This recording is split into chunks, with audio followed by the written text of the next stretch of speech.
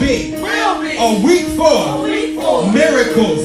You ought to say it like you mean it. This week will be a week full of miracles. And if you believe it, you ought to give God some praise right where you are.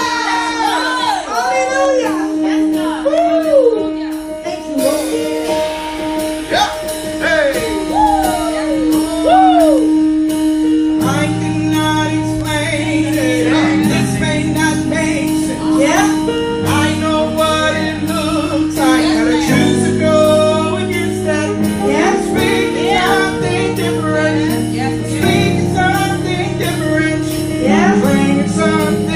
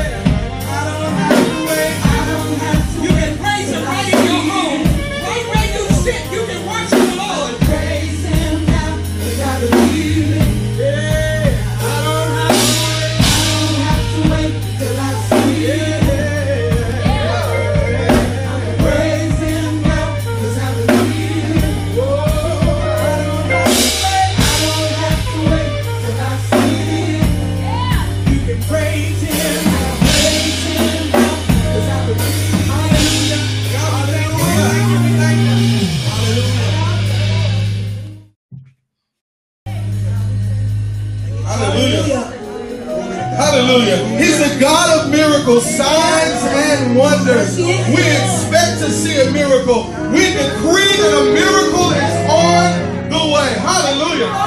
Hallelujah. We give you glory, God, because you're amazing. There is no God like you. We worship you. You are the King of Kings. You are the Lord of Lords. You are Alpha and Omega.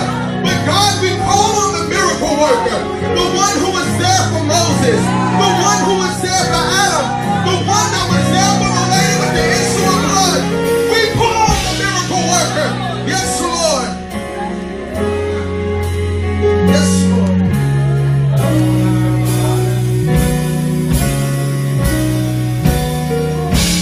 You're the God of miracles, signs and wonders. We believe in your power. We believe in your power. You're the God of miracles, signs and wonders. We believe in your power. We believe in your power. You're the God of miracles, signs and wonders. We believe in your power.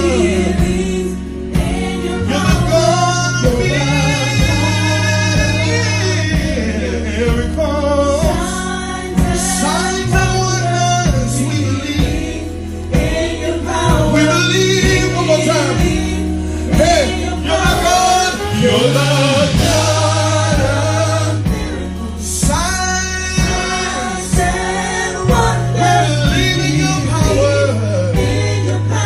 We believe, oh God, you're the God.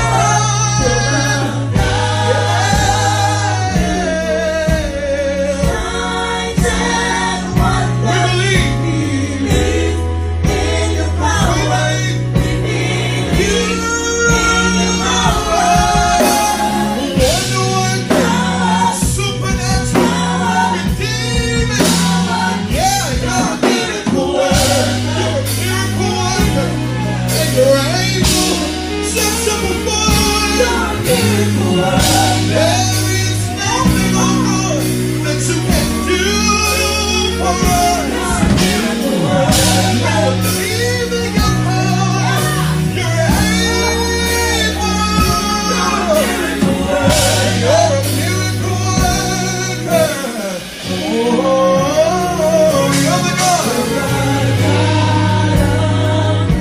And we need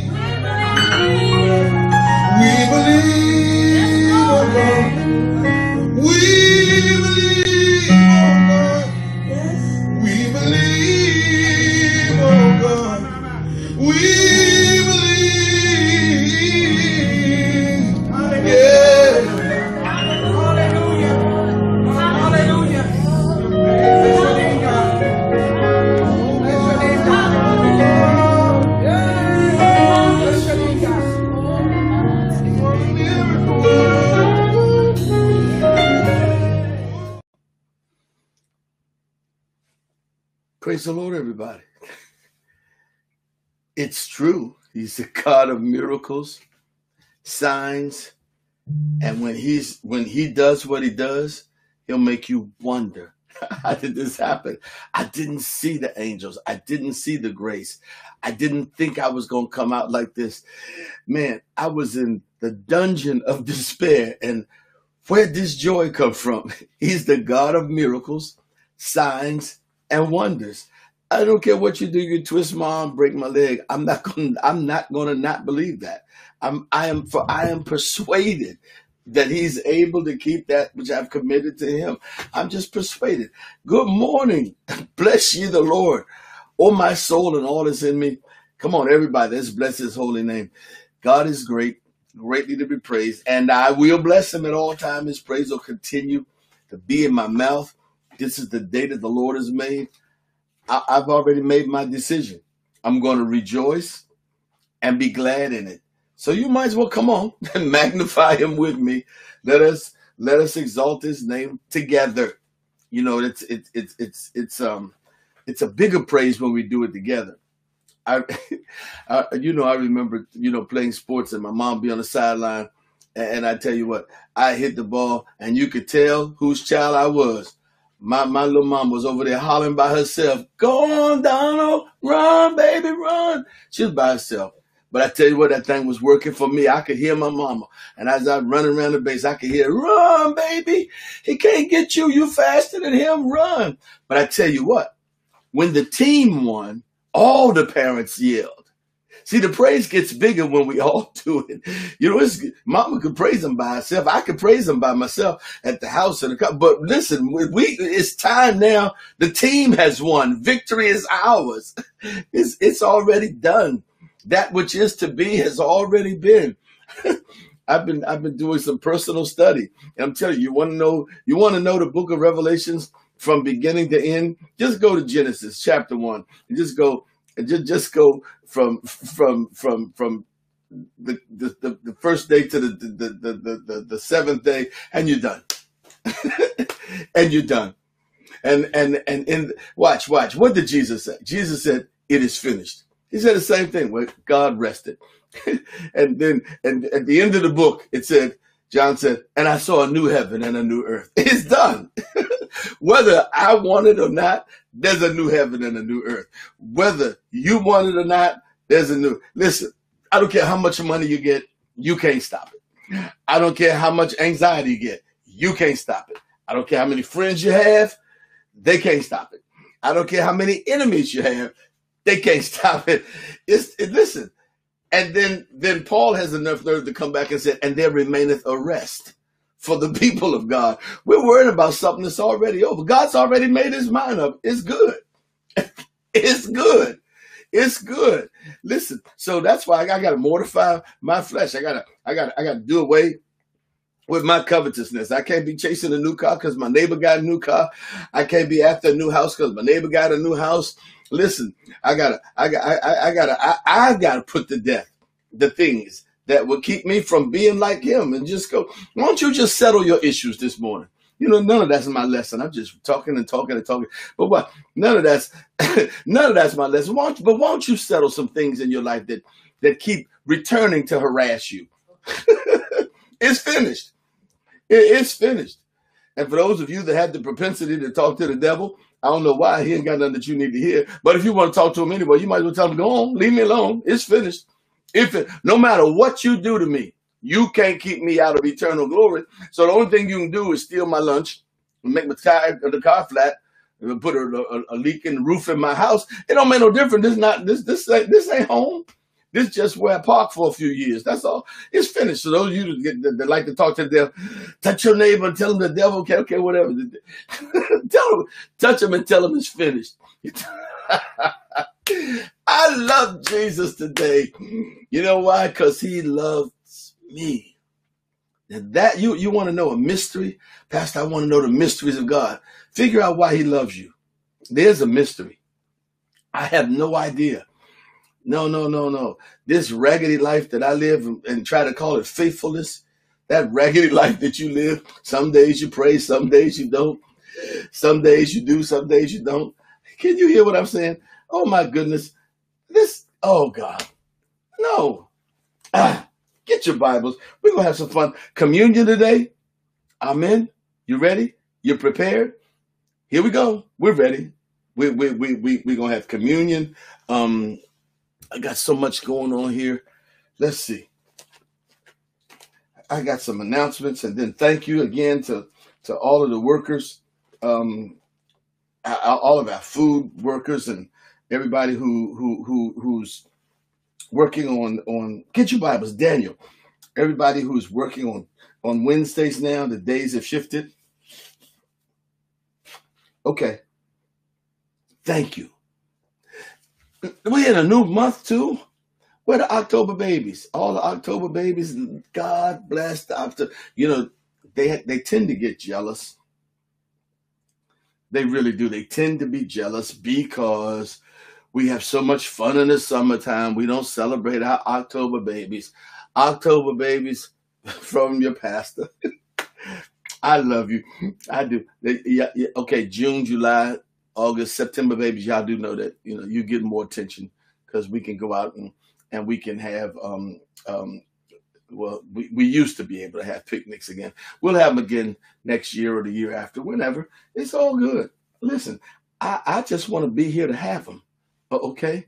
I just want to be here to have them. So, but to all of our October saints, we love you. God bless you. Happy birthday. Okay. I've been, how much time do I have today? If I start early, we could get going, couldn't we? I've had the sneezes and sniffles. I told my wife, she went out here and brought the COVID.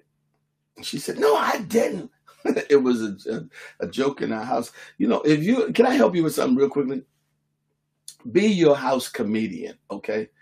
You got to find some things in these perilous times because you can find nothing on the news to bring you happy. And detach from that. Every time your phone buzzes, don't check it. Don't check it. Here's a special report from the Washington Post, special report from CNN, special report from MSNBC, special report. Well, I don't do Fox too much, but special report. Let me help you. Just find something to make you laugh. Get some reruns of Martin or something. Just something to make you laugh. Be the house comedian. Something. I tell you, just do something. I just find myself needing a break from it all. And just laugh.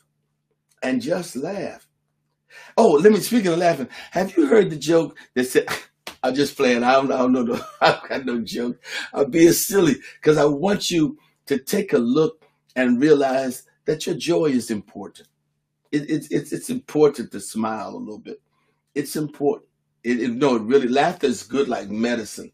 I tell you, Bishop Barron and I were talking yesterday, as per our normal Saturday call, and he was so serious, and I said something to him, and he just bust out laughing. He said, "Man, you are so stupid. What's wrong with you?" And we both just laughed and laughed and laughed. And then we went back and we was talking some theology, and then we was talking some history, and then we was talking some eschatology, and then I said something again. So he said, "Man, that's why I call you in the middle of the blood of Jesus on Calvary's cross. We talking, and I say something foolish. I said, man, I bet Peter was over there, frying some fish or something. I hope he ain't choke on no bone." He said, "How you gonna say Peter was choking on a fish bone?" I said, "Man, you gotta laugh. You guys, something. You gotta laugh." I hope that's not too sacrilegious for you deep folk, because I learned a long time ago, deep folk drown. Just have a good day, saints. That's all I'm saying. Just have a good day, okay?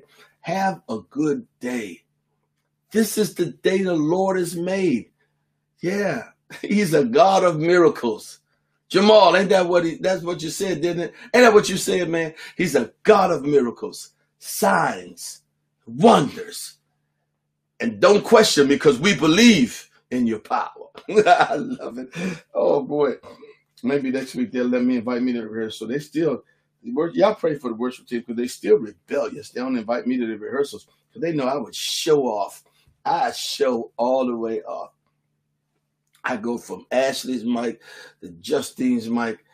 I go in the back and get Jocelyn's mic, and then I get her Dawson. Man, I show off. I Mother's Board, y'all know I would, right? Lord, I'll break out in the song right now. Y'all don't think I'll sing right? Somebody sing, Pastor. I will sing right now. Okay, I was just playing. Daddy, I'm silly. I woke up this morning. I woke up grateful. Why, Pastor? Because I woke up. Could we start with that? Because I woke up. I'm grateful. I'm thankful. My house wasn't on fire. I didn't wake up in the emergency room. No ambulances was making noise over me. So I woke up and determined I'd make noise over myself because I'm here, saints. I need somebody to tell God, thank you, because I'm still here. Thank you. All of us know someone that's been affected by the pandemic. Let's don't live in a bubble.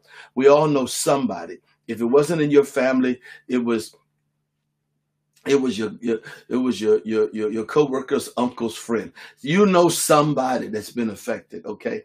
Doesn't mean that they passed away, but many of us know quite a few that have passed away. And so in these times, you need somebody to just say, listen, you're going to be okay. Just smile a little bit. Now, I know I went overboard for 5 minutes telling you to smile, but I'd rather spend 5 minutes telling you to laugh than counsel you for 55 minutes because you're depressed. So therein is your morning counseling. Daniel chapter number 6. Let's go to God's word today. Daniel chapter 6.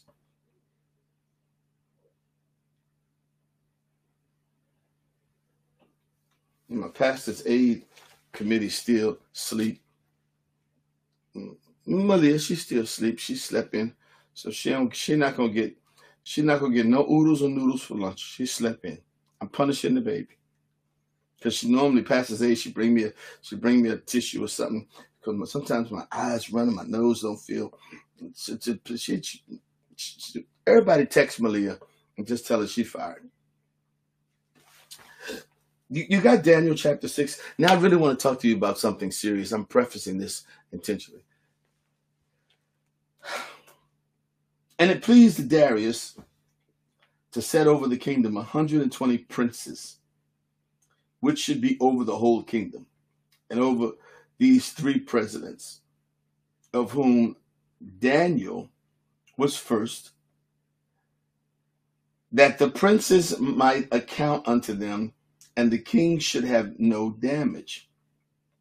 Watch how this works, saints. Watch. Then this Daniel was preferred above the presidents and princes, because an excellent spirit was in him, and the king thought to set him over the whole realm. Why would the king set him over the whole realm? Because an excellent spirit was in him. Why? Watch. Verse 4. Then the presidents and princes sought to find occasion against Daniel concerning the kingdom. But they could find none occasion nor fault, for as much as he was faithful, neither was there any error or fault found in him. Then said these men, we've not find any occasion against this Daniel, except we find it against him concerning the law of his God.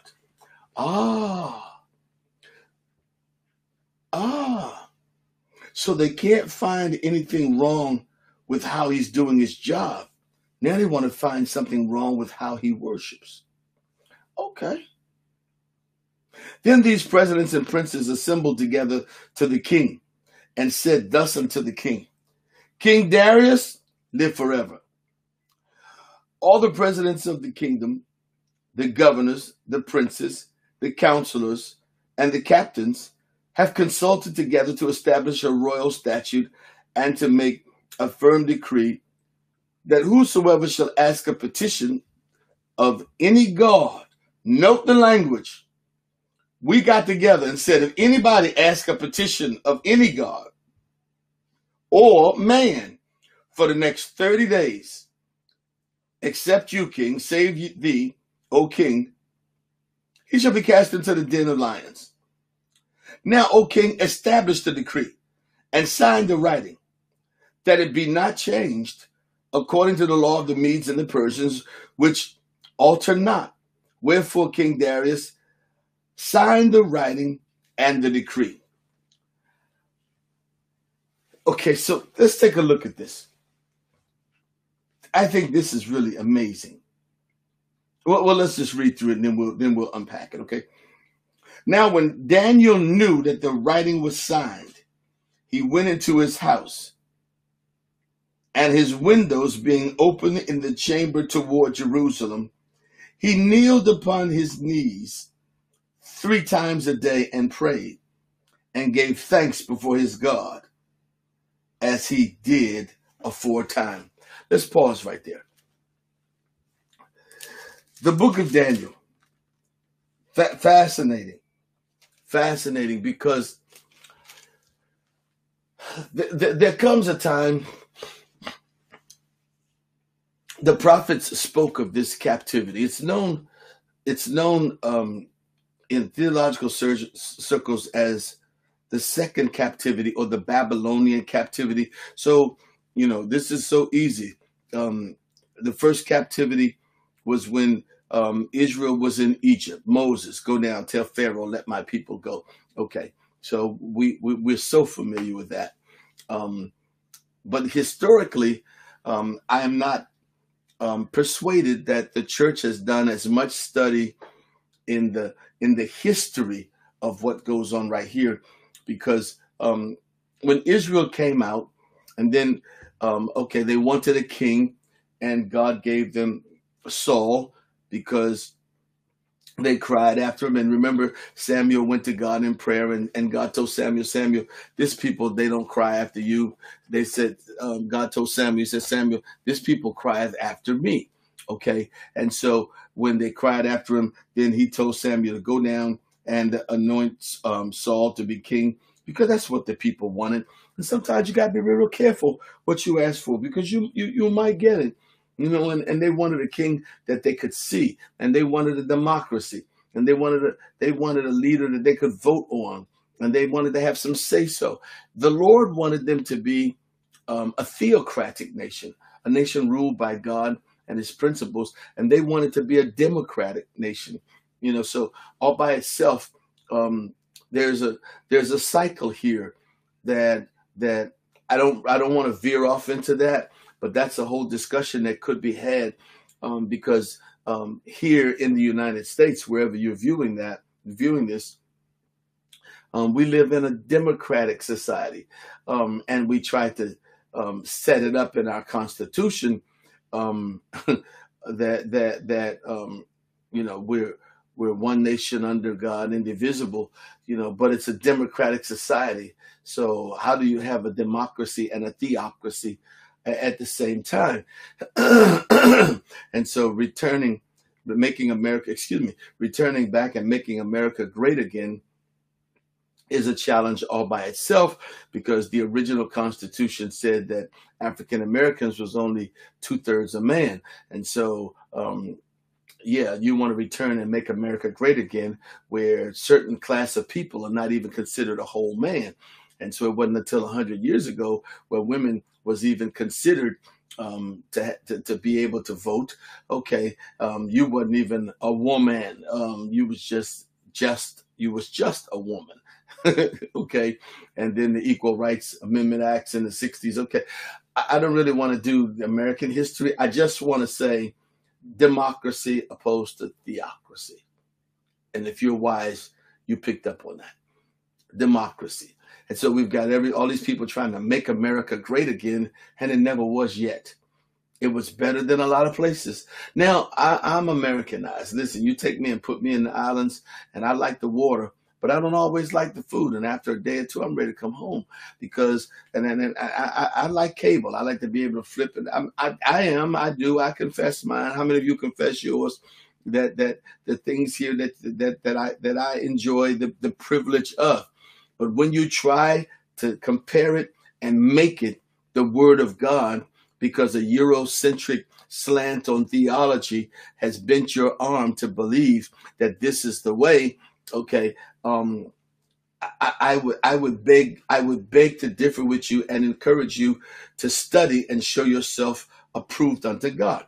And so all of that is my cordial way of introducing this Middle Eastern history right here, where Israel got their king Saul, and then the whole time Saul was king, David said he never sought the glory of God. Then comes King David, and he restores worship, and then the whole kingdom that David built, and then after the death of David comes his son Solomon, okay, and then after the death of Solomon, the kingdom is split. 10 tribes to the north and 2 tribes, Benjamin and Judah, to the south. That's key. There was a civil war, okay, and the kingdom is split now. Now you got all of these prophets that have to come back. You got Isaiah that's got to prophesy, and you got Jeremiah that's got to prophesy, and you got Ezekiel that's got to prophesy, and you've got Malachi, Habakkuk, and you got to know where they fit in and who they were talking to. Some talk to the northern kingdom, Israel, and some talk to the southern kingdom. This is key. Please don't drift off on me now or flip through the channels on the TV. I really want to help you through a seminary class that's going to bless your life. Okay, so you got 2 tribes to the south, that's Judah.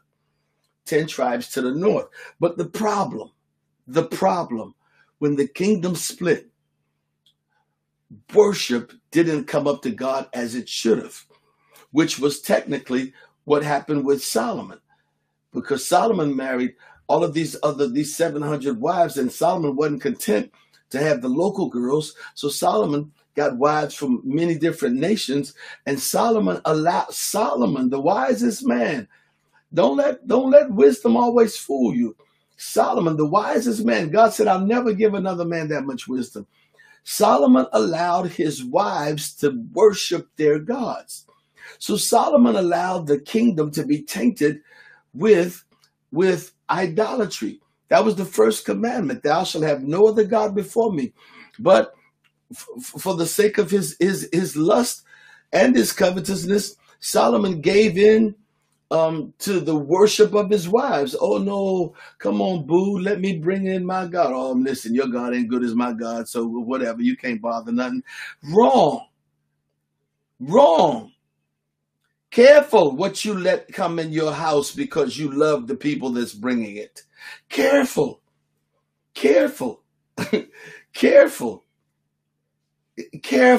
Whenever you have teenagers, I've had them, you got them. Sometimes you come in the house and you smell incense because they just going through a phase. No. Don't burn that. No. Don't burn that. I'm sorry. Let me back off of that. Run your house like you want to. Not in my house. Not in my house. We're not going to allow the fragrance of other gods to come in. It's going to be seductive. Wow, that's a nice smell. What is that? Oh, that's just something I got as I Georgetown that picked. Okay, no. Solomon allowed, and which was that was the beginning of the whole downfall of Israel. The choice that he let foolishness come in his house unrejected. I don't know if everybody can hear this or not, because this is going to be really hard, and I'm going to need, and can I say this before I go any further? I'm going to need your full attention for this lesson today, because it's probably one of the strongest lessons that I'm going to get to thus far this year. Okay? And so when that fell, God was upset. God was angry with the people he loved. Okay? And the prophets begin to talk about it. Okay? And then we get the text confused. For I know the thoughts that I think of you, to bring you to an expected end. What God was saying to them, if you go back and read it carefully, was, I know the thoughts I think of you, but you are going to go through this. You are going to go through this mess because when I blessed you, you failed to worship me as God. And when you fail to worship me as God, I'm going to allow this to come back so you'll see how good you had it. And you'll see how much I blessed you. And you'll see how much I loved you. You'll see how much I overlooked to make you happy. I overlooked your missteps just because I loved the smile on your face.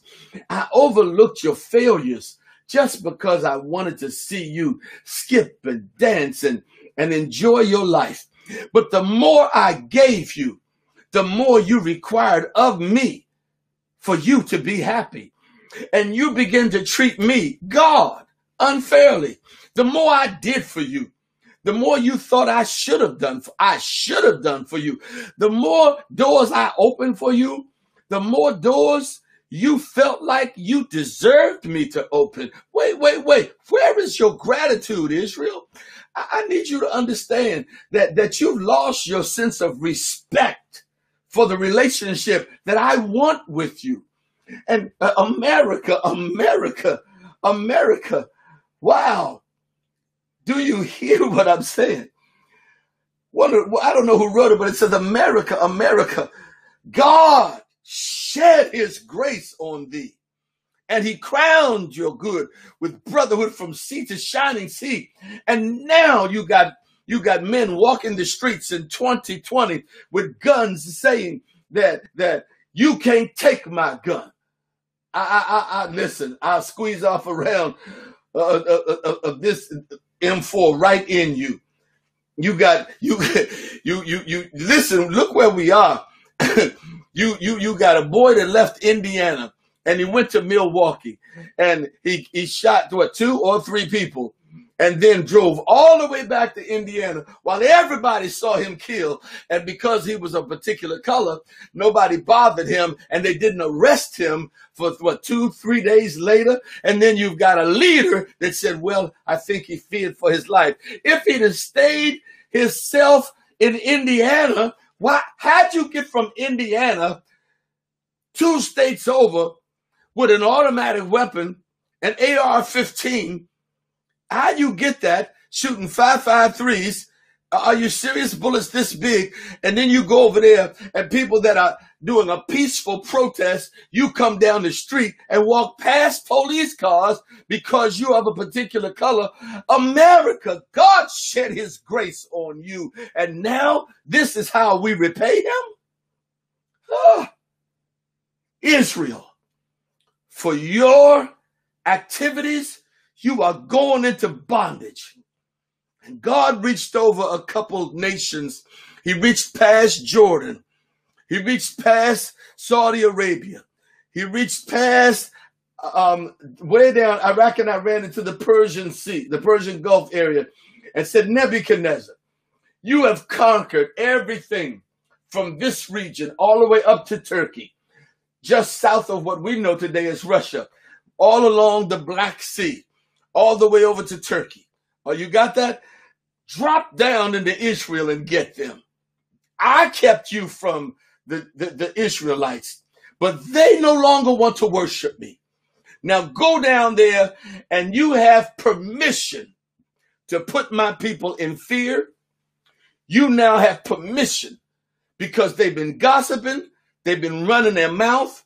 They've not obeyed my covenants. They've spent my tithe. They won't give their offerings. They feel like they can run it better than me. You have permission to bring bondage to a people that have developed racism. Oh God, here we go. And now this group is better than this group. Reuben is better than Gad. Levi thinks he's better than Judah. We got all these isms and schisms in my family. The choir gossips against the ushers. The mothers are running their mouth. The deacons are weak and they're half drunk half of the week. And God is saying, enough already. Tell you what I'm going to do. If in fact You want to get it right with me? Let me help you with what I'm going to do. I'm going to allow what you thought would never happen. My God, the only place safe is going to be in your house. And that might not be too safe because the Uber driver or with the people that bring your food, you know who I'm talking about. The I Eats or Who Eats or Uber Eats or, yeah, that's what you call it. Don't laugh because I'm not laughing. This is serious because you don't know what the folks that's bringing your food. I'm going to stay in the house so I don't catch the pandemic. Well, who going to feed you? Or did you see their medical report? Are you sure that they don't have COVID-19? Are you sure? Okay, so until you get sure about some things, let's pay attention to the question that right now on the table is, how does God feel about where we are? Why is this? Why is this? Why? Is it beyond reasonable common sense? The mask? Just a mask.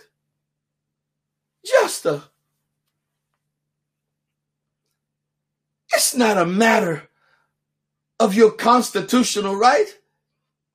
There's nothing in the Constitution that said you shouldn't wear a mask. It's my constitutional right. Maybe you haven't read your Constitution. All of you constitutional rights people, okay, by a show of hands, how many of you have read the Constitution? Oh, yeah, none of y'all did? None of y'all? But you waving big flags? You never read the Constitution? You're regurgitating something that you heard somebody say? Well, Pastor, you sure are coming for the right wing? No, that's a setup because I'm saying to most of the church that you're regurgitating what you heard somebody over here say. Have you read your Constitution? Do you know what God said? Do you know why Israel now has to go into Babylon? So much for the introduction. And so here comes Nebuchadnezzar. And you know what? It's really bad to be slow-minded because even sinners don't want you. Nebuchadnezzar only took the best. He took the best economists.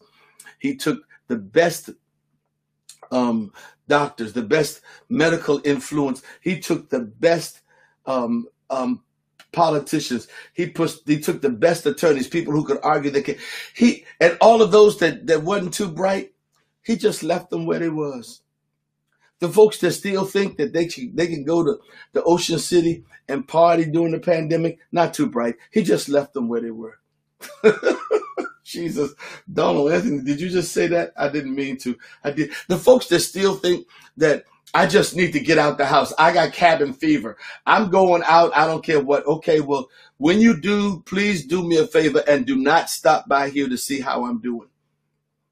I got cabin fever, but I turn mine over to Jesus, okay? Or I get in my car and ride just loops and loop myself back in the garage, okay? So when you do, go ahead, as they did in the state of Florida, and the governor said, well, you just can't leave people blowing in the wind. We're just going to open the state, and whatever happens, happens. Stupid. I'm on record for calling the governor of the state of Florida stupid. How do you lead? And the same pandemic that started in February, actually before that, is here. There's been nobody to move anything. There's been nobody. No, I need to come at you strong today because I need you to be here in the spring. I need you to be here in the spring. And laughing over it won't keep you here in the spring. You'll be gone by Thanksgiving. Maybe you didn't see the projections that as the flu comes in, that the pandemic is going to multiply probably by 4 times as many people. So we've got 200,000 people that are dead now. I'm sorry, no disrespect, over 206,000 because each person is one too many. So you don't overlook anybody. However, 4 times, so you're projecting that somewhere between 800,000 and 1 million people will be dead by the first of the year. And you are trying to ease out. Wake up. Wake up. The Lord is preserving you behind the door with the blood. Wake up. I got to sound an alarm because you won't get this from nobody else. Hear, thus saith the Lord. Now watch. They come, Nebuchadnezzar king. He comes. Oh. And then he sets himself up and he takes Israel. Then let's get away from all of that. All that's still in the introduction. And I don't have time to do much more than that because I got to get to what I'm after. Okay. And Israel is in captivity again. What was the problem? Worship. What was their problem? Come on, everybody, give God a clap. Give God a hand. No. They that worship must worship in spirit. Not out of gratitude. Praise is excitement over what he's done. Worship is love for who he is. See, I can only praise my wife when she cleans the house or fixes a good meal or goes to the store and buys me a new shirt or, oh God, the new sheets on the bed. I like that. Or she irons and starches my shirts or whatever my praise is for. Praise is for something that's happened. So if God doesn't give us a new house, he doesn't get praise. If we don't get a new car, he doesn't get praise. No. Worship. For God is spirit. John 4, woman at the well. God is spirit, and they that worship him must worship in spirit and truth. And here's the catcher. For such the Father seeketh after. Everybody that he blesses and wakes up today can praise him for another day. But only those who love him will seek his heart. He that dwells in the secret place of the Most High. I'm talking better than y'all saying amen. So what? Whoa, you can text somebody, whoever you think is watching, say, don't leave yet. It's about to get worse. Hold on. So Nebuchadnezzar comes, invades Israel, takes them off. Just in case you think the journey was good, there was no Amtrak. So now you have to march through the desert with whatever you got that you've been kidnapped with as a nation, away from the few little things that you had that you thought mattered. Isn't that amazing? And he takes them down to Babylon. Okay. I think that you might have missed a great point. Could I backtrack just for 5 seconds? He didn't take the ignorant with him, or the unlearned, when I say ignorant. Those without information. The people that went in bondage was the ones who thought they had everything going. That's what we keep missing. When we say bondage and slavery, we think of the guy who robbed the 7-Eleven and on and on. No. He took the lawyers in bondage. He took the doctors in bondage. He took the rabbis in bondage. What do you think happened to Daniel? He took the people in bondage who thought they had it all. The poor folk had nothing to lose. Or they go from apartment to apartment. They go from their sister's house to their uncle's house. No. No, he took the folks who thought they had it together. And those are the ones that can't sleep at night because they're afraid that they're going to lose their 6-figure home now. Oh boy, somebody just got it. They're afraid that they're going to be 2-3 notes late on their Jaguar, their Mercedes, their Audi A8. Yeah. He took the prominent people in bondage and brought them all the way down. Now nobody's calling for them, so they gotta pay the notes on their own jet out of their own pocket. You can't fly first class because nobody wants to fly now. Oh no, I only fly first class. How you flying now? How you doing? And that's what happened to Israel. Because they failed to worship. Because they labeled themselves as worshipers. You check out somebody's Facebook page. They'll broadcast it. He'll say, I'm a student at Duke Divinity School. I'm a proud dad, husband, and I'm a worshiper. You have to broadcast it. I mean, you have to broadcast. You have to post that out. I'm a worshiper. Okay.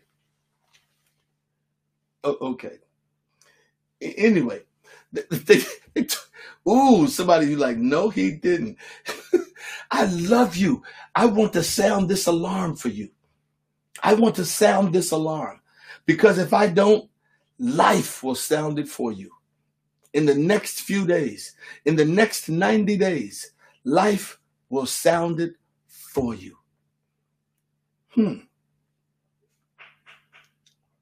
Whew. I'm like, let me jump over here. The Holy Ghost just told me, no, son, take your time. Take your time. Sound an alarm. Sound an alarm. Because alarms was sounded to them. Jeremiah sounded an alarm. Isaiah sounded an alarm. And they ignored the prophets.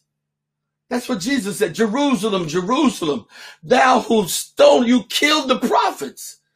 You don't have no respect for even the men that come and say, thus saith the Lord. You do what you want, like you want, with who you want, as often as you want. And then you say, I know God.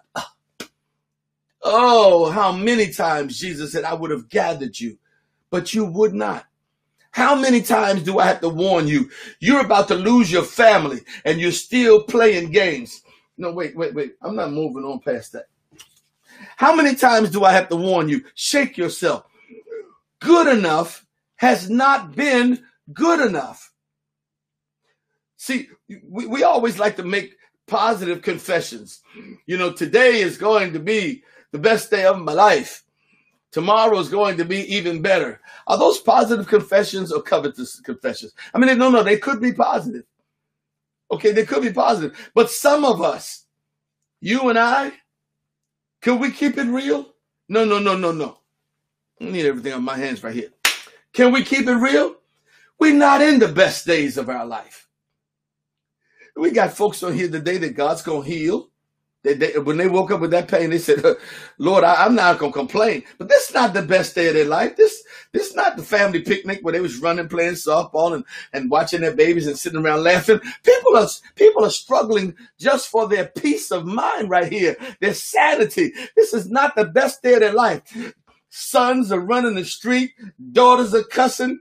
Husbands are frustrated. Wives are through. Everybody just living in the same house because they ain't got nowhere to go. This is not everybody's best day. But the question now is, here it is. What are you going to do about it? Are you going to sit there and continue to let life suck you in? And here you are, you're 30 looking like you're 58. And I mean that in the best. You listen, so much worry drips off your face. Or are you going to say, in thee, O Lord, do I put my trust? And whatever God does is what God does. And I'm going to say yay and amen to it. I'm not going to explain it to my uncle. I'm not going to explain it to my son. I'm not going to explain it to my brother. I'm not going to tell my mama. That's my problem. I'm trying to get all of these opinions from so many people, and I know God's got something else for me, and I can clearly hear the voice of God telling me, trust him, take my hands off of it, let it go. As long as I hold it, I'm really keeping what I love in bondage, because I'm raising my children to be wishy-washy when it comes to the things of God. They see me with a melancholy attitude, and so they don't have any fear of the Lord anymore. Donald, what, man? You preaching better than they saying amen. I know, but I'm saving one or two. Well, go on and finish preaching. Well, I think I will. And so they go down to Babylon. Every now and then you have to encourage yourself. The Bible said David encouraged himself. That's just my way of doing it. They go down to Babylon. Why did they go? Because they got at ease in Zion. They got at ease in Zion. They knew more about the housewives of Potomac than they knew about the book of Ezekiel. They knew more. When they picked up their Bible, they got bored. But when they got the remote control, their eyes popped up. They knew more about the flesh than they knew about the spirit. And then when they get in trouble, they want the Spirit to welcome them. Well, the Spirit is like, well, who are you? Hey, you back. I missed you. Wait. Before you ask me about your job, before you ask me about the mortgage, can we just talk for a little while first? Oh, God, you know I need you. Yeah, well, that's why I kept waking you every morning. I thought you'd get the clue. Oh, God, my life is jacked up. I know. I've been trying to talk to you. But when I talk to you, you feel the Holy Ghost and you call it a good day. And you turn the radio up and you listen to your hip hop. I've been trying to reach my people. I hear the voice of the Lord saying to me, I've been trying to reach my people and they're distracted. Pastor, what do you hear God saying? When are we going to come out? I've been trying to reach my people and they're distracted. They're distracted. And Israel, I got to rush. Israel goes into bondage. Nebuchadnezzar takes them in. Nebuchadnezzar gets high-minded. God knocks him out in the yard, and I think it's in chapter 4, and he begins to grow nails, claws, and fangs like a wild animal until the Bible said, I, Nebuchadnezzar, lifted up my eyes into heaven and confessed to God. It's not till Nebuchadnezzar got his right mind back that God took the beast mentality out of his mind. He went out in the yard, and then after Nebuchadnezzar, here comes Belshazzar. Belshazzar, not Belteshazzar. Belteshazzar was Daniel's name before they named him Daniel. Okay, don't confuse Belteshazzar and Belshazzar. The difference is a T. But here comes Belshazzar. He ruled for a little bit. Oh, I don't have the time there to talk about that. But he ruled for a little bit. And after Belshazzar,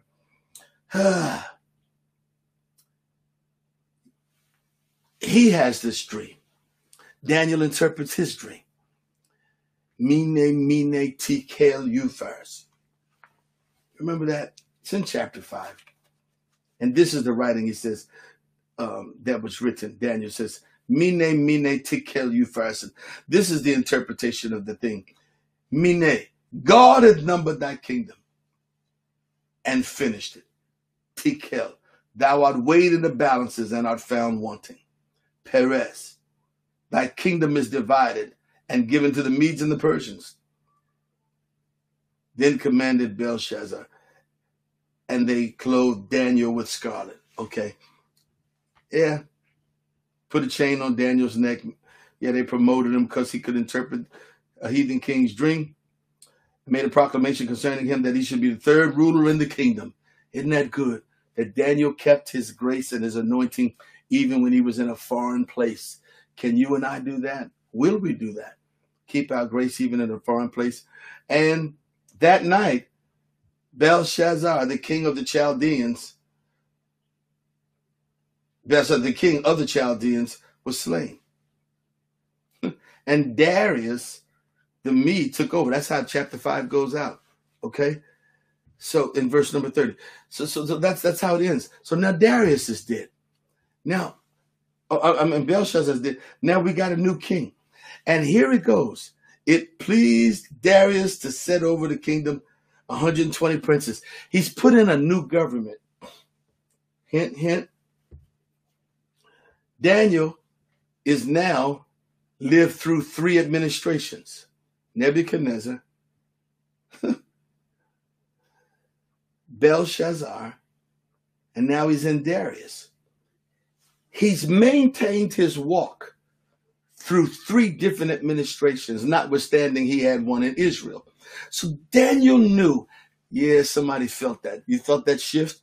Daniel knew how to be proper before his God.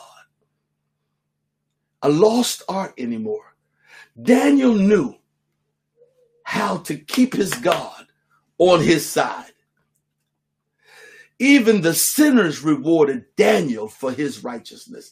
They put a gold chain on him and made him third in command because he had a word from his God. During this time, don't compete with co-workers. Don't compete with the community. Walk with your God, and God will give you favor on their hearts. And I'm not talking about just the open walk. I'm talking about the behind the scene walk in your heart. Okay? Keep love in your heart. Keep that aggressive animosity away from you. Keep love. Don't go to work. I don't care if you work on a trash truck. Drive it carefully as if one of the brothers is on the back and you don't want him to fall off. Whatever is your job, I don't care what you do. Whatever's going on, do it to the glory of God Almighty. This is a word and a warning. It's a word and a warning. Take me seriously today. Take me seriously today, because some people are at the verge of the biggest breakthrough of your life, and others are on the cliff where you're about to fall into the abyss of your own choices. Take me seriously today. And Daniel got promotion because he never compromised his walk. In the time of trouble, God gave Daniel the interpretation for the heathen and the wicked. They didn't go to the White House for a photo op. They went to say, put your cameras down. Mr. President, let me tell you, this is what the Lord said. Don't go up there and be no yes man. Don't do that. Don't do it. When God puts you in high places, don't put no. Don't be high-minded and lifted. When you go, when you speak to power, speak as the oracle of God, because you may not get a second chance. You may not get a second chance. Some of us are still playing with grace for too long now. Some of you have been in your situation for 8, 10, 12 years. How long is too long? It's time now. Some people don't need to be on your phone. Some people need to be blocked every time they call. All they're giving you is the latest sin. Have you heard? Have you heard? No, and I can't fix them neither. Listen, my pastor said something to me years ago when I first went to North Carolina to pastor, and I had a situation to come up in the fellowship that I was in. And I said, I called back to DC and I said, Bishop, let me ask you a question. Yada, yada, yada, yada, yada, yada, yada, yada, yada. And he said to me some of the best advice he could give me. He said, son, if God can't change them, what makes you think you can? These men are full of the Holy Ghost, and they refuse to do what the Lord said. What are you trying to do? I said, I think I'm trying to get ready to go get lunch now. I think I've got my answer. If God can't change some people, why they've been calling you for the last 12 years with foolishness? Listen, you got to save yourself now, because every time you leave a door open, can I help you something? I used to hear this. I used to hear this. I think it was when my firstborn came, when Donita was born. Went to church, got her out the car, carried her inside. One of the church mothers was in the lobby. Minister Wright, come here, baby, come here. And while she was talking, she was pulling the blanket up over the baby's head, just pulling the blanket. I'm like, what's this woman doing in my life? She said, the cold that you can stand, the baby can't stand that. And just because you ran out with no coat, don't you ever bring the child out with no coat. Let me help you something. When you open a door in your house for foolishness, the cold that you can stand, your children might not be able to stand it.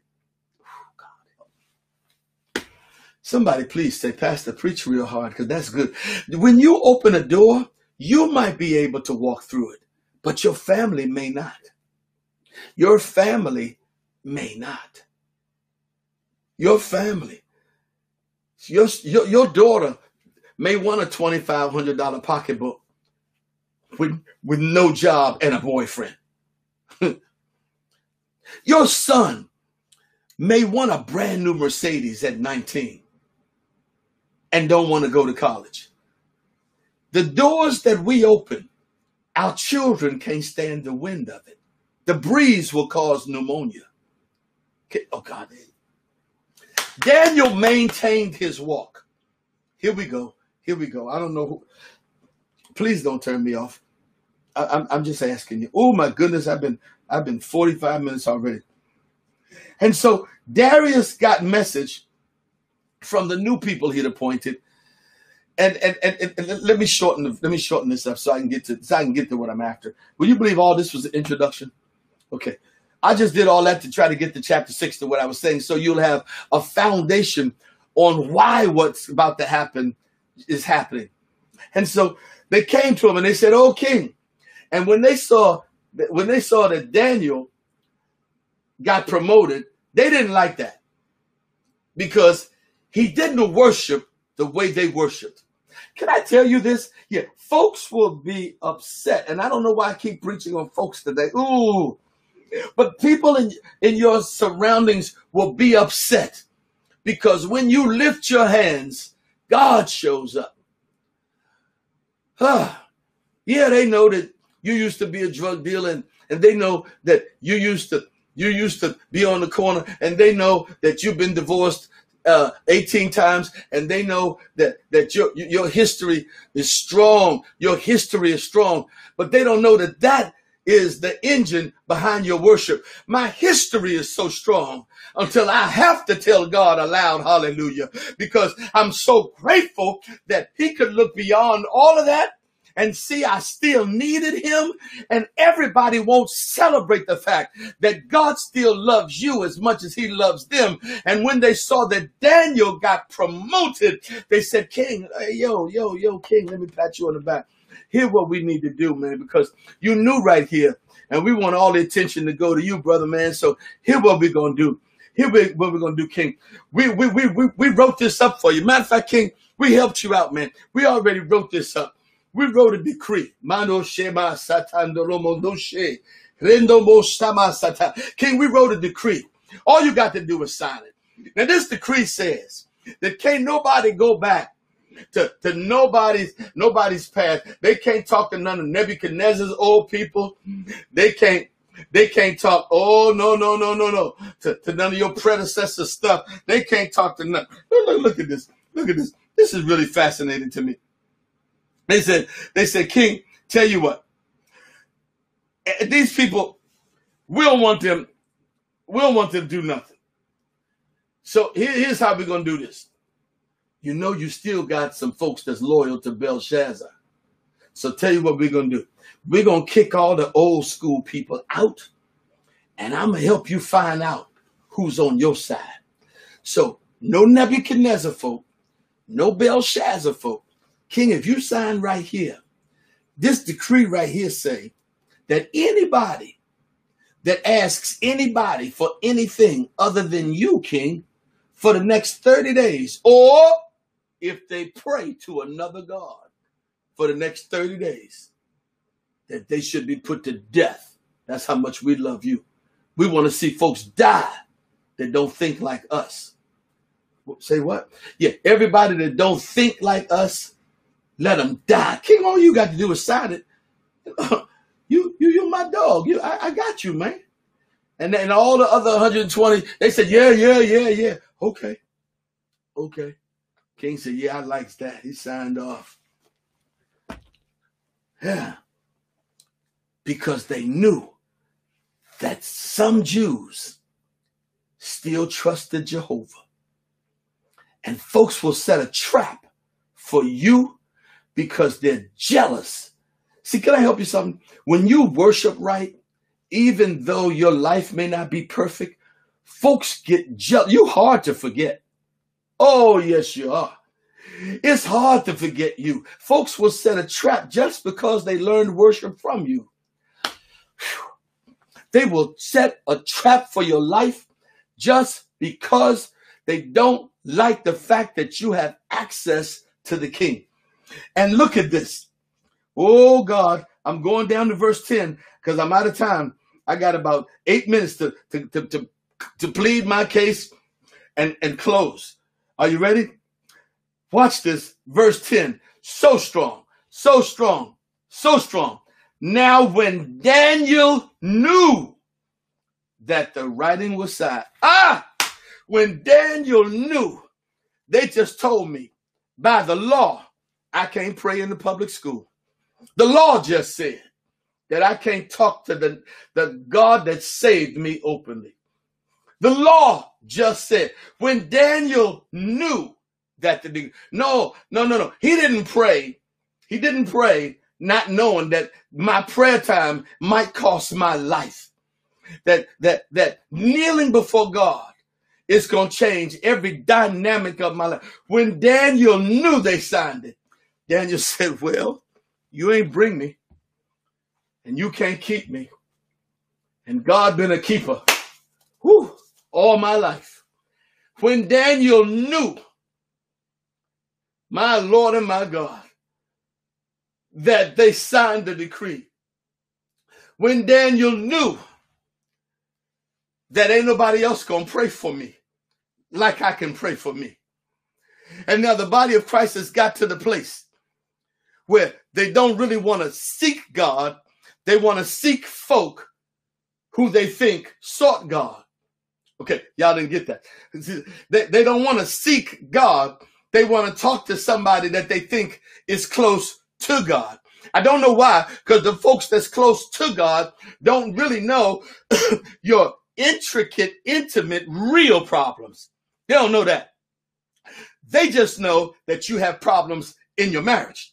They don't know that you having problems in your marriage because you remain covetous and you can't get a grip on your attitude, or you're insecure and you can't fight through your insecurity. So now they have to live with you, sir, because you still need to be self-righteous, or live with you, ma'am, because you still are influenced by the labels in your dress and not the commitment on your heart. They don't know that you go from job to job because you can't find peace, because you can't make peace with the folk at work. You still fighting everything because you don't like it, because it hurt your feelings, sir. So you go from being a bus driver to an Uber driver, and now you trying to own your own business, and you want to buy some more Bitcoins. Brother, you got to bring that attitude under subjection. You can't hate folk because they're different. See, you want folks to give you a word about your situation, but you don't want to go to God because you know God's going to talk to you about you and not your situation. And Daniel knew what the older patriarchs used to tell us young ministers coming up. I liked what Bishop Merritt said yesterday to me, that Bishop Barner said. He said Bishop Barner rebuked him. He said Bishop Barner heard him preach, and when he heard him preach, he said, son, you ain't never gonna make it as a preacher. He said, but you my spiritual father. Why would you say that? He said, because every time you go into a congregation, you preach like that congregation. He said, you better get on your knees and find out what your identity is, and you preach what God gave you. He said, and always come out of a place the same way you went in a place. Don't take on the spirit of the place. He said, you go and give what thus saith the Lord, and that's it. He said, now, Bishop Merritt made me laugh. He said, and Bishop Bonner told him, now get your butt out there on the altar and lay down before God until you hear from God himself. And he said, he looked at Bishop Bonner, and Bishop Bonner said one of the famous quotes of the patriarchs. He said, I'm never going to do your praying for you. Hallelujah. I'll pray for you, but you got to do your own praying. And the church right now is looking for everybody to do the praying for them. And then you go to bow your head over your food. God, I thank you for this food. Let it be nourishment for my body. Bless the hands and fix in Jesus' name. That's not prayer. That's just blessing the food. Let me help you with something. When your situation get dire enough, you'll stop picking up the phone, asking somebody for counseling. Go to the wonderful Counselor, the mighty God, the everlasting Father, the Prince of Peace. We are killing our leaders because we're requiring our leaders to do our praying for us. You need to do your praying for yourself. Drop your anchor in God and stay on your face for an hour or 3 hours or a day or 3 days. You have no answer because you won't do your own praying. And when Daniel knew the decree was signed, Daniel went on back in there and say, y'all do what y'all want to. I got to talk to God right now. And Daniel bowed down 3 times a day. He bowed 3 times a day. And he had people peeping and watching. He said, I know you're watching, but this is the only way I know to get out. This is the only way that I got. This is the only way God will fix it for me. I got to talk to him for myself. Somebody lift your hands and say, here I come, Jesus. You know this story. You know it a different way. You don't know it this way. You know it as Daniel in the lion's den. Because when they caught Daniel praying, Daniel knew that there was death on his head, but he prayed anyway. I believe Daniel thought this way. It's my opinion. I believe he thought this way. I'm going to die if I pray. But God knows in heaven I'm going to die if I don't. So I might as well take my chance with God.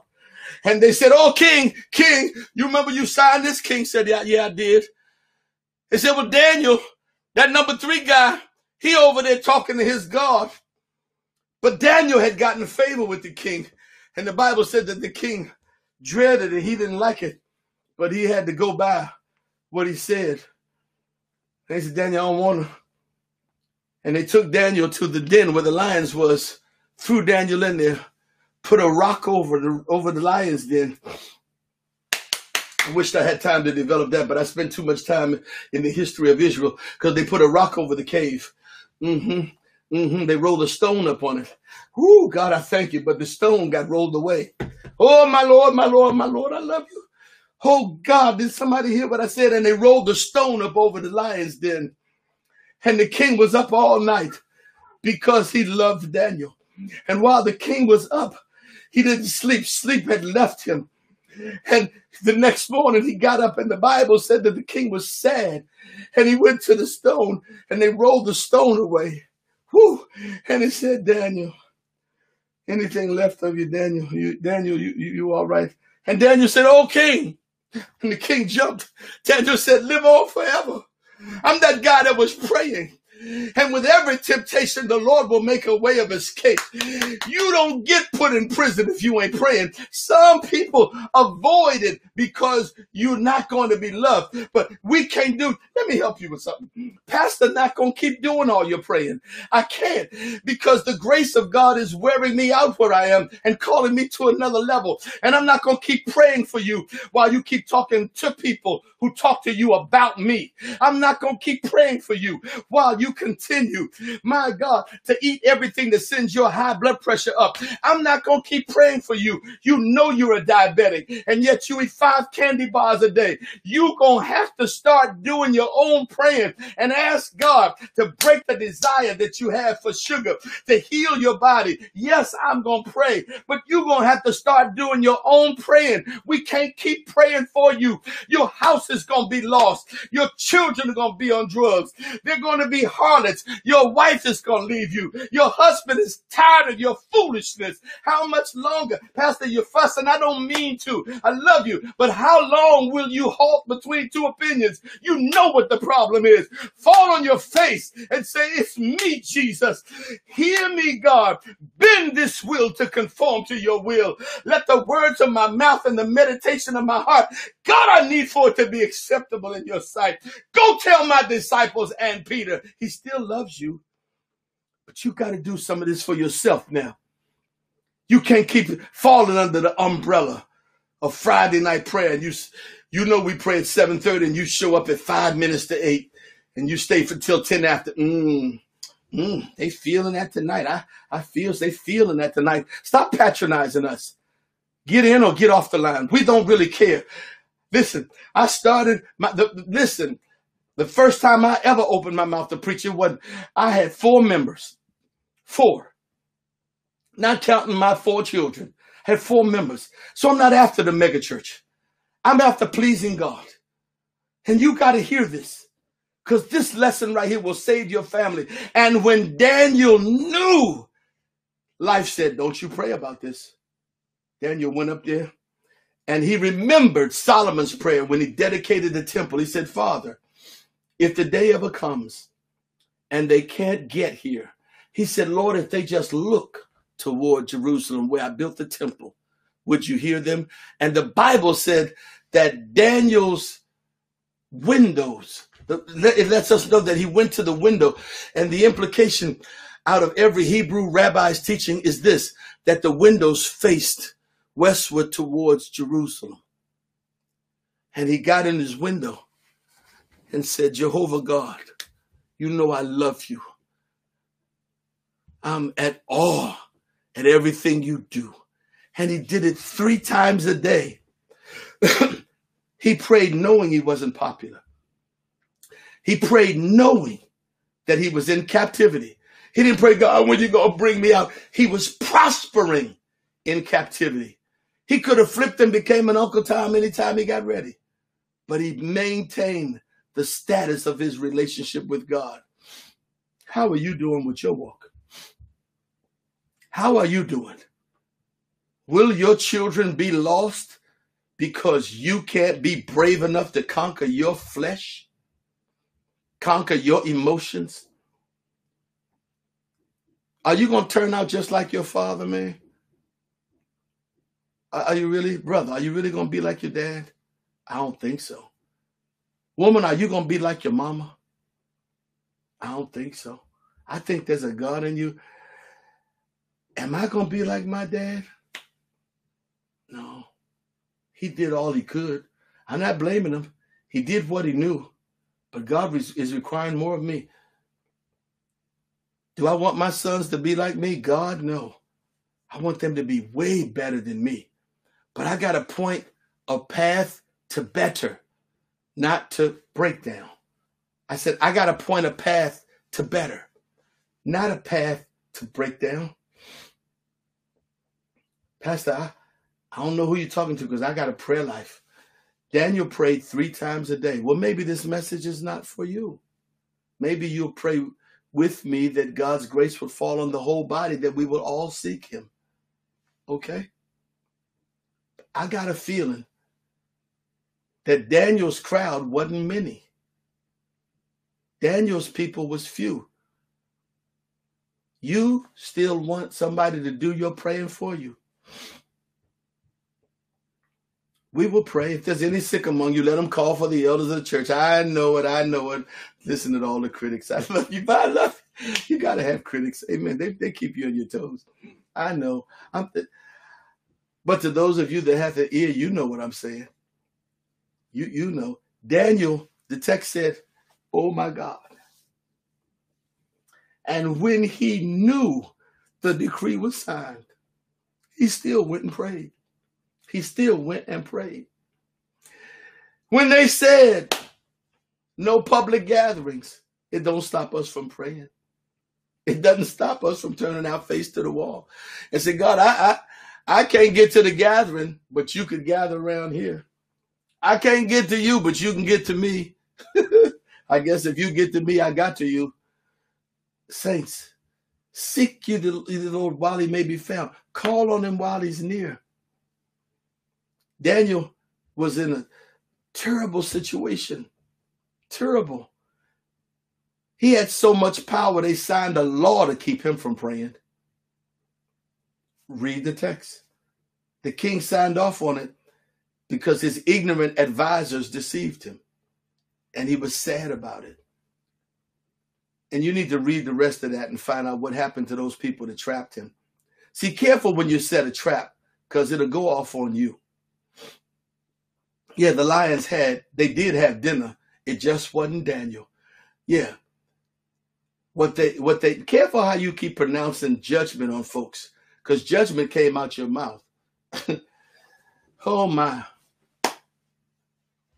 You just don't want it to come back on you. That's why I say don't put your mouth on nobody, because those words got to return one way or another. One way or another. And those men that came against Daniel, the lions ate good. I said the lions ate good. Deception backfired, and Daniel prayed. Am I talking good to anybody? Do you know what'll happen if you don't spend your afternoon in front of the television today? If you say, Lord, this COVID thing is serious, huh? God, did you make me the elder of my community? Can I get on my face and say nobody on my street is going to die of COVID? Lord, do I? Well, let's try it and see.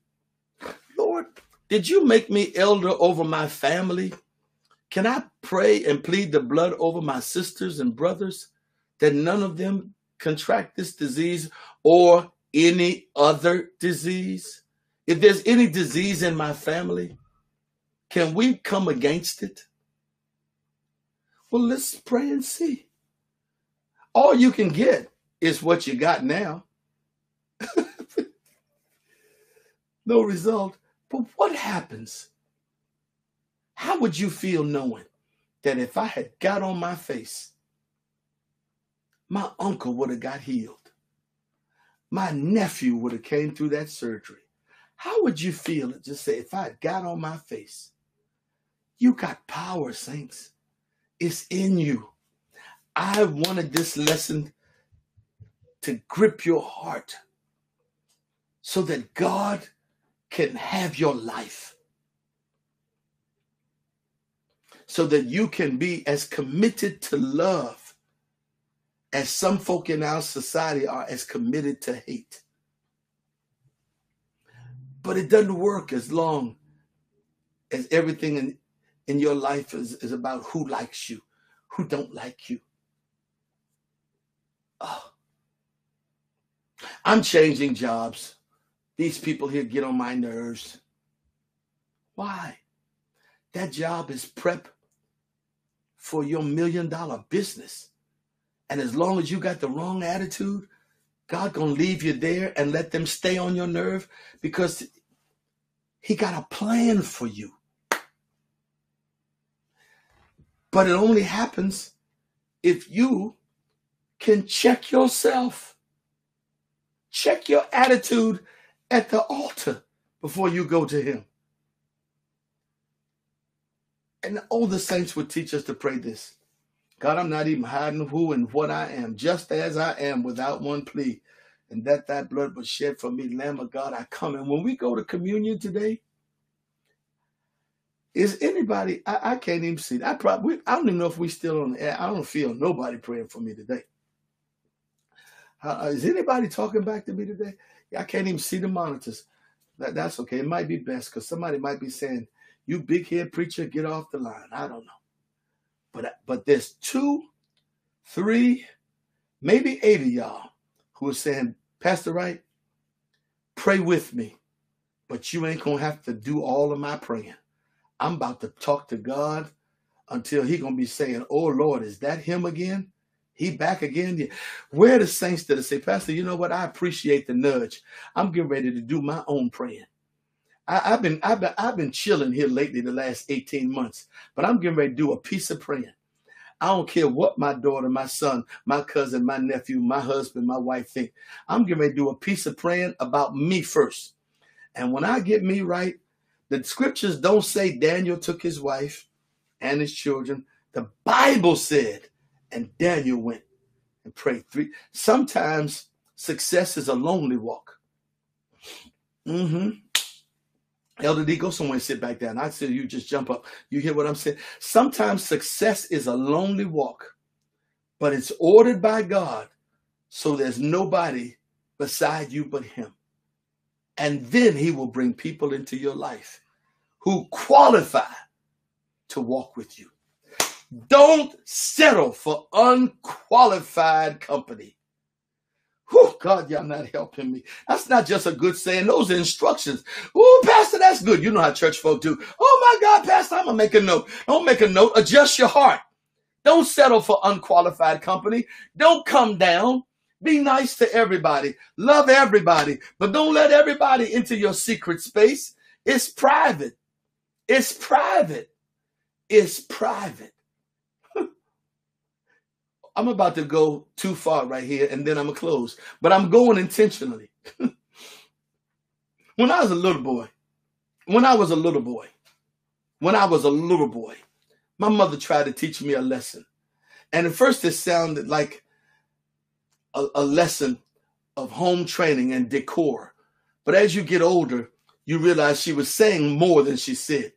And so she had some company. And I was a little boy. I don't know no better. I remember it, my long-term memory good. My short-term memory, I can't hardly remember what I had for dinner Thursday. No, but my long-term. And I remember where we were, 719 Langston Terrace, Northeast. And I had to be under 8 because we moved away from there when I was 8 years old. So I was younger than 8. I was about 5 or 6. And there was company downstairs. And I came running downstairs in my underwear because I wanted some Kool-Aid. And I came running downstairs in my underwear. And my mama stopped me at the bottom of the steps when she saw me. She said, stop.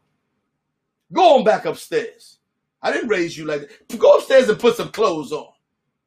She said, boy, don't show your private round here. She wasn't talking about what I perceived. She was saying that there's some places in your life. I know the natural implication. I get that. I get it. But she was saying, learn that your private thing. See, if you can't protect your private, then you can't protect your private. Oh, Jesus, that didn't go so good. There's some things that you have to guard with your life. Guard it. Don't let everybody in your private space that you fight for to be with God. And then you let everybody with an unproved walk know your mysteries. And then they'll write a decree that you need to keep silent. And you'll think the people that's in the government and the kingdom of Babylon with you are for you, but they're not. And when Daniel knew the decree had been signed, he prayed anyway. I challenge you this week, this first week of October, year of our Lord, 2020. We're about to go on a fast. Oh God, Pastor, we're going to go on a fast. Call it what you want. Maybe it's a regiment. 1 hour every day this week, you are going to do your own praying. 1 hour every day this week, you're going to do your own praying. I don't care if you got to get up at 5, then you're going to get up at 4. I don't care if you get home from work at 6, then you're going to pray from 8 to 9. I don't know how you're going to do it. I don't know. But I hear 1 hour. You have been dependent on everybody else to do your praying. And I mean silence. Tell the children, go somewhere, get quiet. I don't want to hear nothing. If you got the TV on in your room, turn it down, shut your door. I'm going to walk through this house and I'm going to call on the name of the Lord. And whosoever calls on the name of the Lord shall be saved.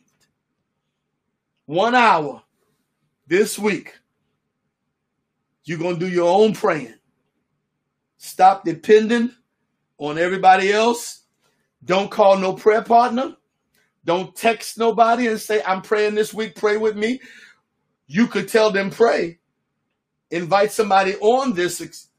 But 1 hour this week, every day.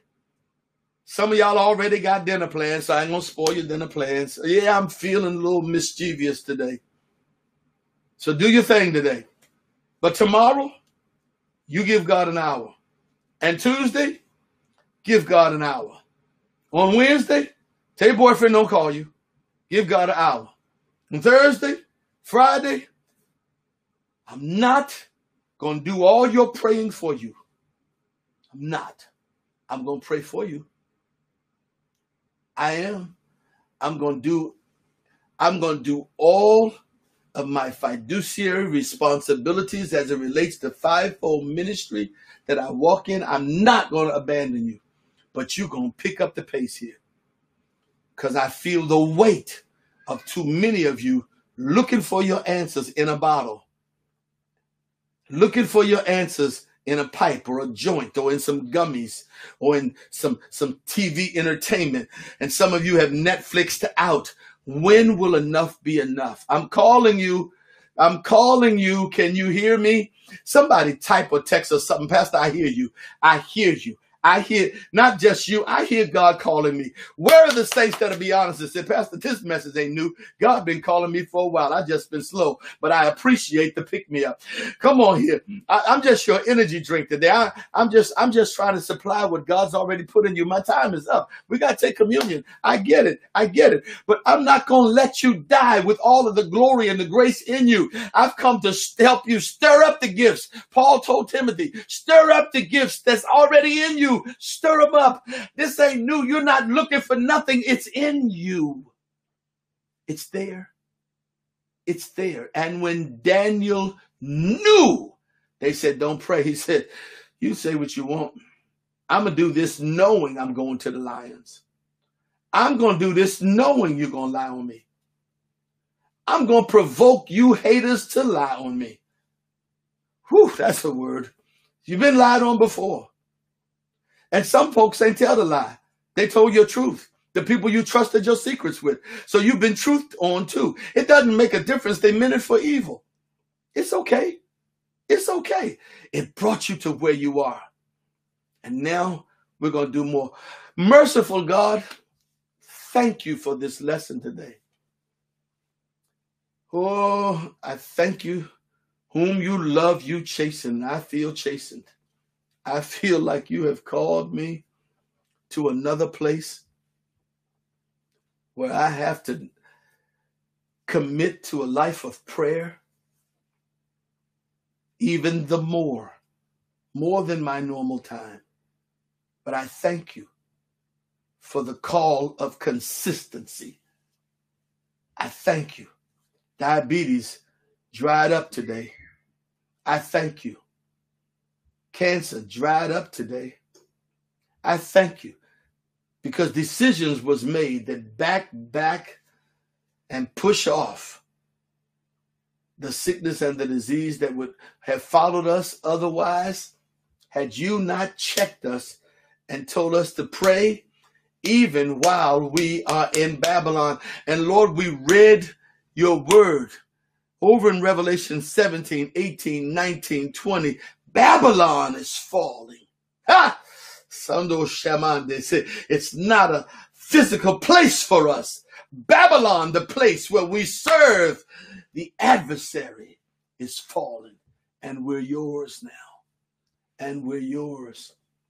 And we're yours. And we thank you for the inspiration to seek your face, not just your hand.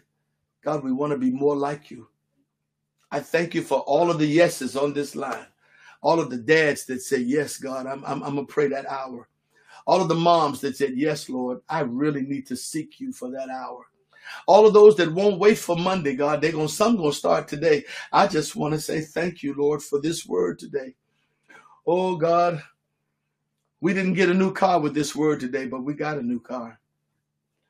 We didn't get a new house, Lord, but we moved the hindrance of what was holding up the new house. God, you said that no good thing will you withhold from us who walk upright before you. So all we have to do is walk upright and no good thing will be withheld. We thank you that we're protected from all manner of sickness and disease. Oh, God, we're not going to just focus on COVID. It seems to be what's on the news.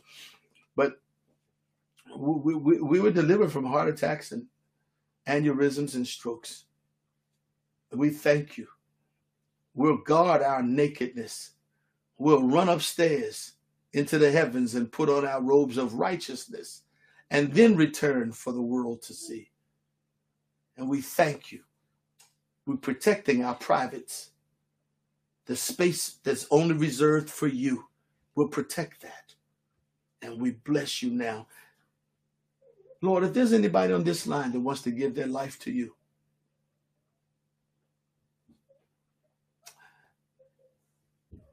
God, I thank you.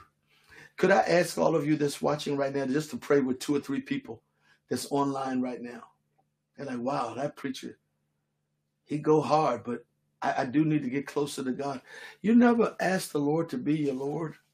See, now, I don't say this to be popular. Now we got e-church. Yeah, electronic church, but we got church, okay? So everybody, far and near, pray this with me, along with those that are watching and just say, Jesus, I want to be saved. I believe that you died for me. I believe you're the Son of God. And I confess that you are Lord. And according to the scriptures, salvation has now come to my house. I receive it by the shed blood of the Lamb. I'm saved. Such a simple prayer. If you meant it, then heaven is your home. God, I love it. I felt like somebody prayed that prayer. I didn't say throw your cigarettes away. I didn't say, listen, you start somewhere, okay? You start somewhere, and that's your start. And so somebody tell God thank you, because I believe right where I sit, somebody gave their life to Christ today. Now join us and pray. And if you don't know what to say for a whole hour, Pastor, I don't know if I can pray for an hour. Well, then just get in the corner and pretend like you're praying. Lord, I'm trying, but I don't know what I'm supposed to say. And then just say what comes. You don't have to be pious and merciful. God, I come in the names of Jehovah. Just say, God, my name is Rudolph, and I just want to be better. Don't complicate it. Keep it simple. I just want to be better. Help me be better. Help me not do what I did. Show me the path. Teach me how to study your word. Just be honest. You don't have to have a particular tone to talk to God. Just, Father, help me.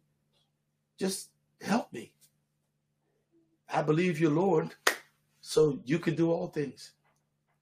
I love you today. And when Daniel knew, when did he go praying? When he knew the decree was signed. When he knew the writing had been done. It was, oh, that's what y'all want, but that's what y'all want. I'm not that guy. You can't bully me away from the glory of God. I'm not that guy. So I love you. Get your communion. We're going to prepare our hearts to commune together. There she go. There go an angel in this house. Got on all of her white. Isn't that pretty? Y'all, you got on your white? Yeah. Was the saints fussing with Pastor today? They were not fussing. They weren't fussing? They were not fussing. They didn't say amen at all, though, did they? They said amen all day, sir. They said one or two amens? Okay, well, the three of you that said amen, I appreciate. My wife said you weren't fussing. She saw somebody's comment. I don't know. But the Lord bless you. Not going to do all your praying. I'm announcing to you now. I'm not going to do your praying for you. It's so simple. Why? I don't know the things you really need. I could just pray. You know how many people pastors are responsible for? I'm supposed to know everything about you. I'm still learning things about me. I'm going to pray for you and with you. But you're going to do your own praying.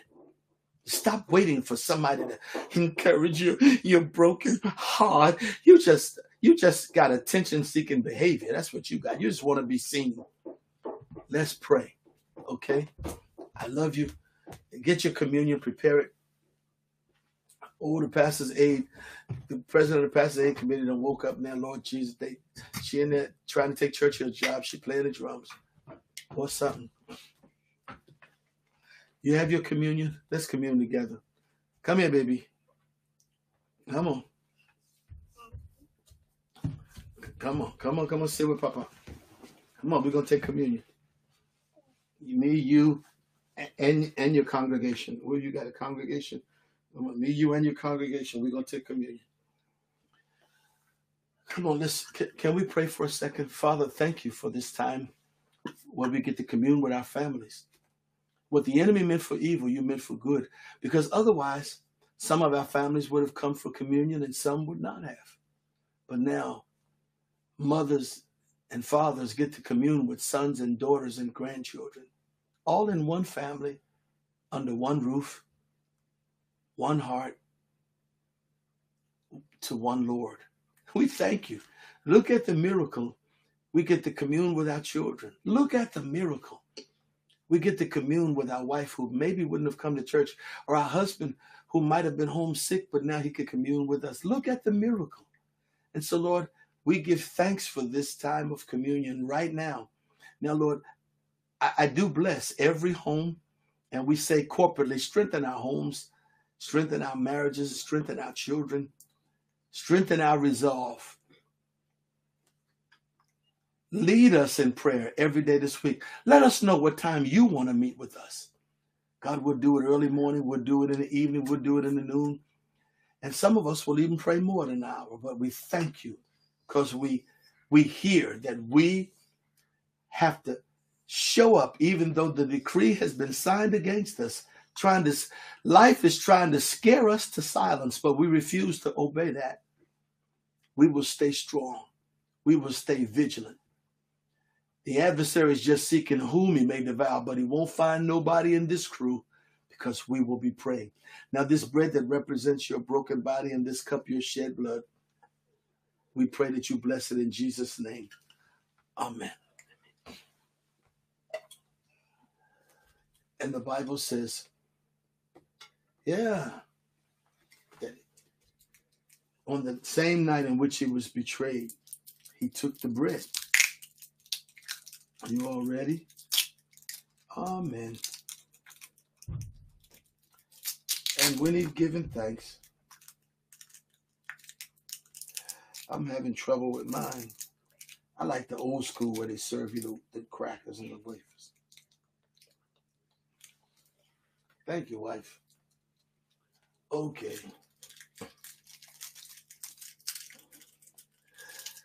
I'm good now. Are you good? The same night in which he was betrayed, he took the bread. And when he'd given thanks, he broke the bread. And he said to everyone, take, eat. This is my body. It's broken for you. Let's all eat together.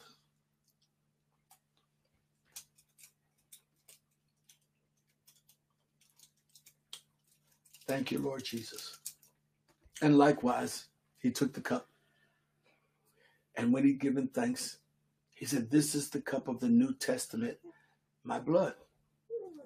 This do in remembrance of me. Shall we all drink together?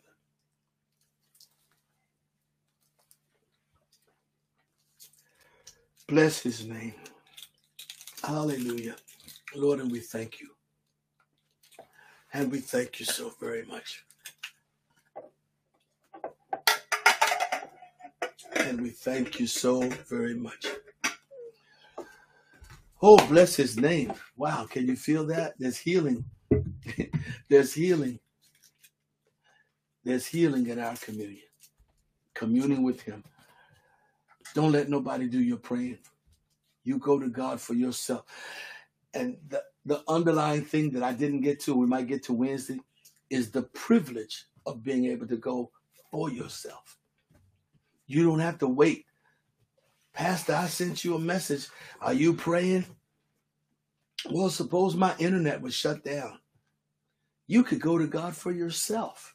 Whatever I'm going to say, you're going to say. Now, I get it. There's a particular grace on my life that you want to tap into. And there's a particular grace on your life that I want to tap into. I get it. I do. I know I do. I get it. However, you're going to do your own praying right through here. I'm going to pray with you. I'm going to pray with you. And so is the Holy Ghost.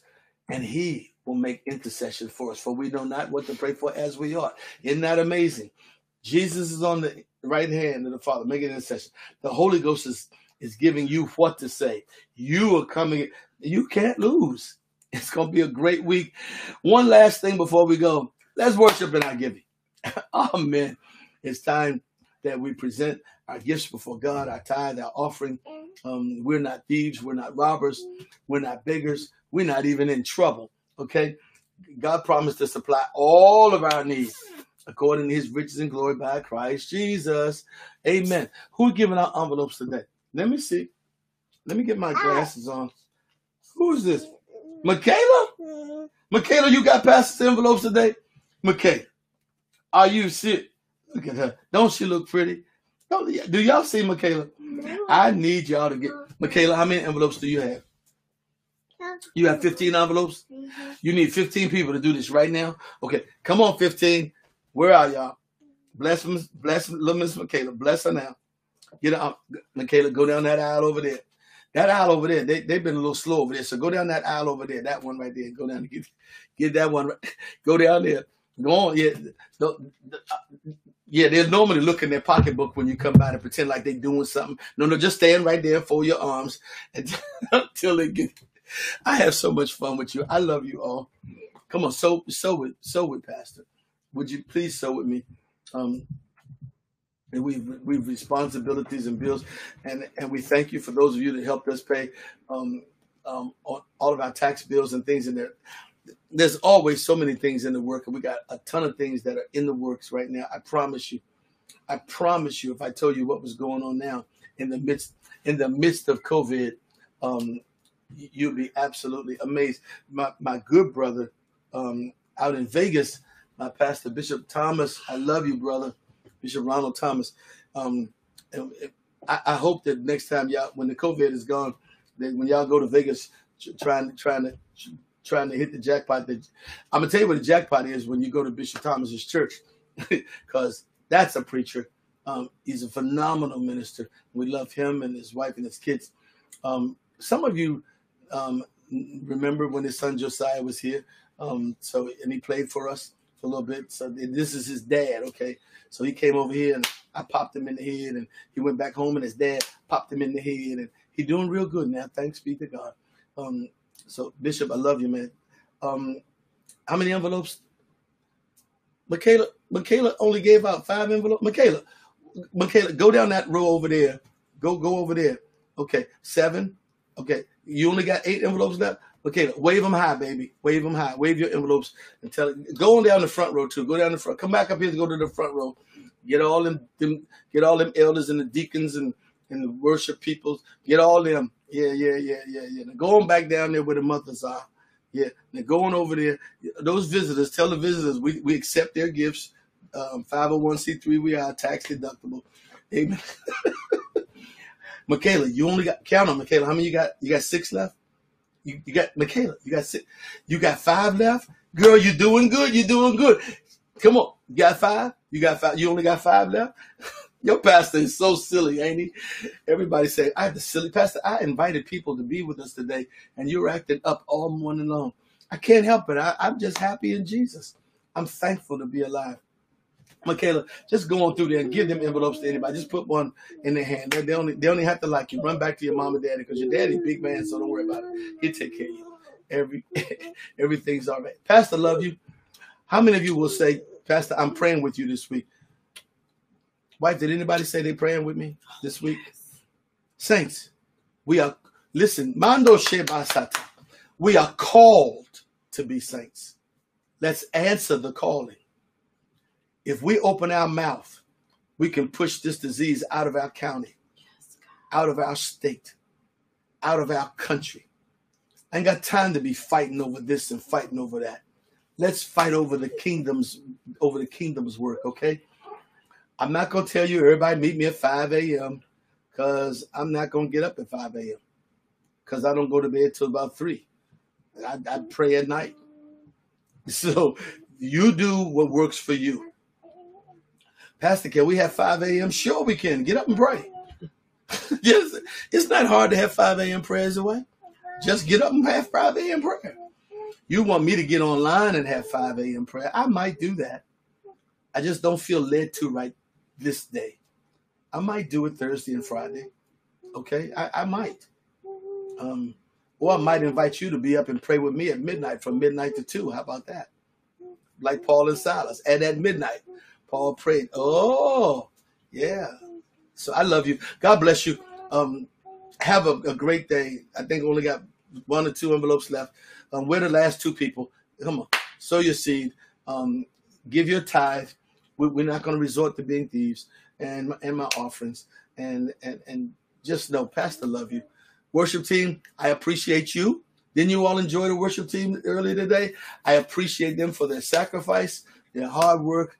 They're always on the one with Pastor. They keep it 100 all the time. I'm grateful for you. And now to him who is able to keep you from falling, he'll present you faultless. To the only wise God be glory and majesty, dominion and power, now and forever. Amen. I love you. Text 3 people. Tell them you love them. Go ahead. They only have to text you back.